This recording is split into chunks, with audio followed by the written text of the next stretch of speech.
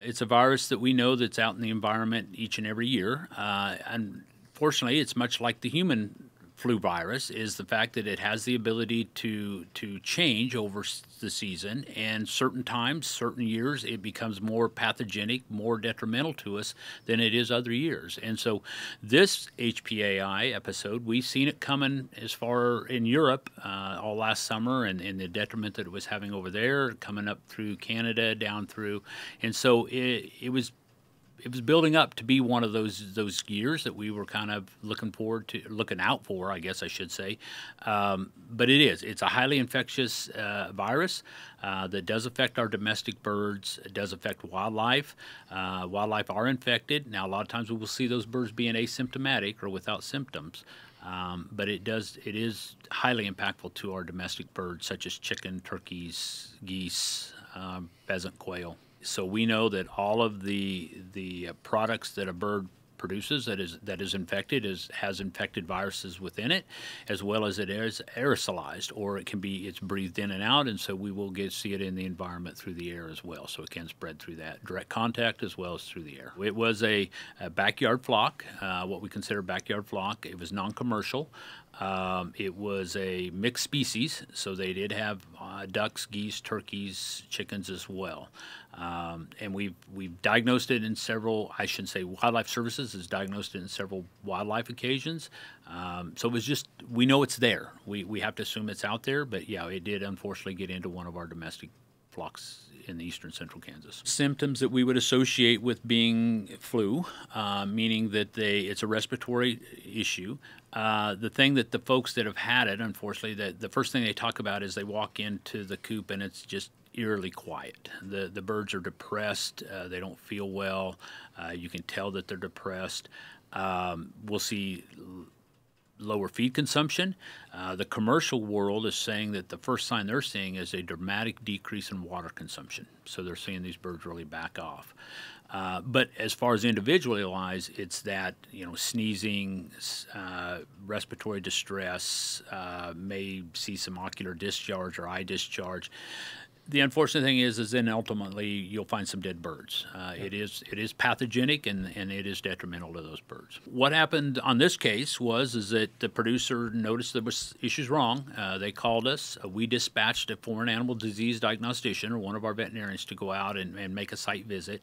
We did pull sampling on these birds, determined that they did come back positive for the avian influenza strain that we're dealing with today.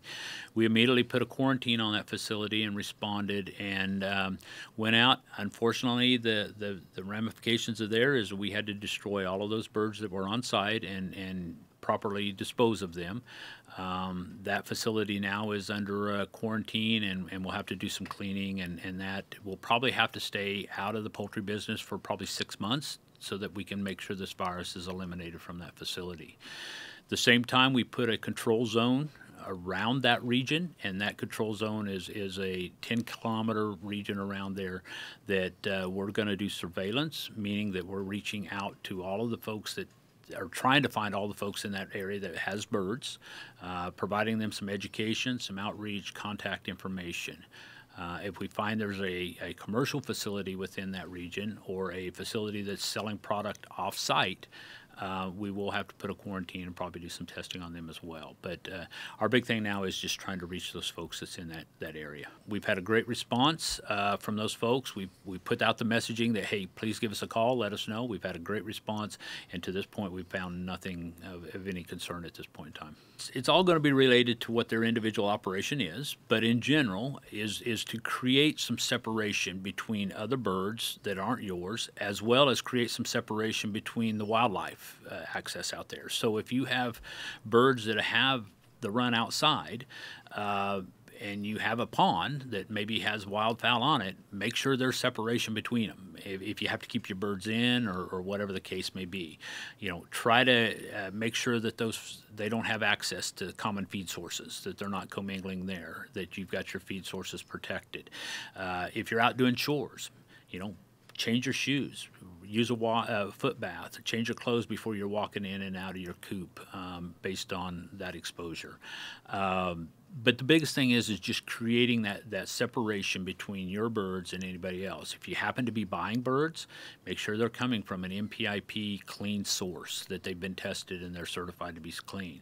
If you're showing birds or moving birds for some reason, create a quarantine facility to where you can separate those birds before you put them in your general population for a period of time. So again, it's a lot of the same stuff we talk about, and the fact of just creating that barrier, whether it's real or whether it's by operations, that you separate that. Our commercial facilities is making sure that they're not sharing equipment, and that they are. Unfortunately, the droppings from these wildlife are teeming with virus, and so if you allow your dog to go out and run around the pond, and then he comes up and gets in the chicken coop, he has the capability of being a mechanical vector, and pulling that in. So it's just being cognizant of what exposure there is. When we talk about it, it's primarily the wild waterfowl. There's no indications why other birds can't be infected, but right now we know it's the wild waterfowl. We are seeing some impact on some raptors or the hawks and that, because they're feeding on some of these carcasses. Don't want to incriminate the wildlife by any nature, but it's just the nature of the game, and that's the issues. But yeah, creating that separation. Frankly, there is opportunities for avian influenza to be a zoonotic or being a human health hazard, but this strain has shown no indication that there's ever any human crossover in that. So yes, we're considering, again, not a public health, and it's not a food safety issue on prepared foods or prepared eggs. We don't have any restrictions on shows or swap meets or anything like that in place as of today. I can't sit here and promise that that's not something coming if this thing expands to the point where we have to. But with that being said, there are things that having it in the state now, and knowing that we have it in the state, just heightens this, that we have to do the right thing. And so, our plea is to show managers, to folks that are attending these events, again, step up your game a little bit, make sure that we're in. If you happen to have a show that's going to be utilizing waterfowl and domestic poultry, is there an opportunity to do them on separate days? Is there opportunities to make sure that we're separating them, or maybe not have one of those two different groups at the same show, at the same time sale? But yeah, just asking them to step up, and if they have any questions, we'd like to definitely visit with them a little bit. But at this point in time, we haven't implemented any kind of a stop movement or any kind of a restriction on those folks. We know, and again, from the 2014-2015 outbreak, that once we started getting some warmer temperatures, some drying temperatures in some of these regions, that it did kind of self-eliminate itself, or the exposure was. We frankly need these birds to migrate on through, get on through, stop creating the exposure there. But yeah, history's showing us that it will eliminate itself as we get more into the summer months. It's still a risk, by all means. Seeing it in 17 states across the nation right now. As of yesterday, I don't know what the new ones are today, but yeah, we foresee that we're going to be through it at least the early part of summer. Fortunately, it looks like what we're doing in the nation, we've learned a lot from the 2014-2015 outbreak. I'm not going to say it's not been impactful, but it's not been to the point where it was insurmountable like it was back then. So I think our responses are effective, but I think just the ability for producers to be vigilant and the awareness is huge. But yeah, I think we've got a few more months to deal with it. Our biggest goal is to respond to something that isn't there. So we would like them to give us a call, let us visit with them a little bit. If you have more ability to call your veterinarian, please call them as well. But yes, we most definitely would like our folks to reach out to us and let us visit with them. We have our website there, and agriculture.ks.gov/avian influenza is our page. Likewise, we also have a 1-800 number available out there. We would like people to call in. That's 833-765-2006.